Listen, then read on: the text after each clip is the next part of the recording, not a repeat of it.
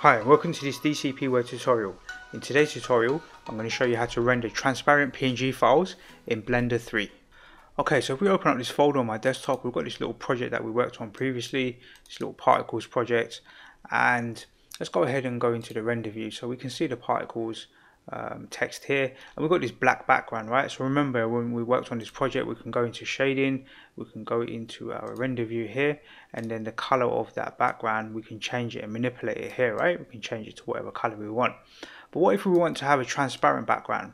How do we go about having a transparency in the background? So if we go back to our viewport and press F12 to render, we can see that it's going to render a file, and it is actually going to be a PNG. So we go to File, Save As, and we save it. It's Untitled PNG. So let's just call this for argument's sake, let's just call it 01.png, right?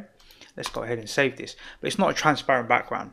So we'll close this, and what we'll do is go to our output settings first, output settings, and make sure PNG is selecting RGBA. A for the alpha channel, right? So we want to make sure RGBA is selected here. You can use a 16-bit color depth if you want, it's up to you. I'm leaving compression around 15%, but let's go back up to the top and go to our settings here. Let's just go to, in fact, let's go to render properties here, render properties, and in render properties we want to go down to film, and we want to select transparent here. Now you can see true transparency in the background. So if we click on the viewport and go to the camera view, all of this element above the top will be transparent. Remember, this is floor here, so it's not going to be transparent, but the background here will be. So if we press F12, now we can render out the transparent background. Let's go to image and let's go to save as, and this time we'll save it as 02. We can go ahead and close this, and we can click don't save. So now we've got two files here. We've got one that is a PNG file but doesn't have transparency, and now we have one that has transparency. So how do we see that? We can see it's grey in the background.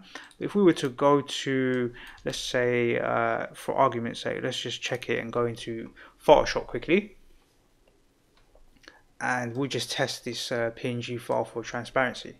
So we can move it into Adobe Premiere or After Effects or something else, or sequence it somewhere else, but we'll drag this 02 file into here, and we can see transparency in Photoshop now, right? So we can put any background we want in here. So if we were to create a new layer, and let's just drag this layer down, and then let's just use the gradient tool, for example, and then we can go ahead and create a different colored background.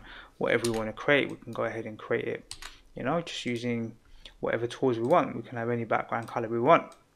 So that's how you go about exporting PNG files with transparency in the background, and you can import them into other software and create other background colors and do loads of other good stuff. So hopefully you find that useful. This is how you do it in Blender 3. I believe in Blender 2.8 and 2.9 it's the same process. So this is teaching you how to render transparent PNG files or PNG images in Blender 3. Hopefully you find this tutorial useful. Don't forget to subscribe to my YouTube channel, where you can access lots more Blender tutorials and different tutorials on a wide range of subjects.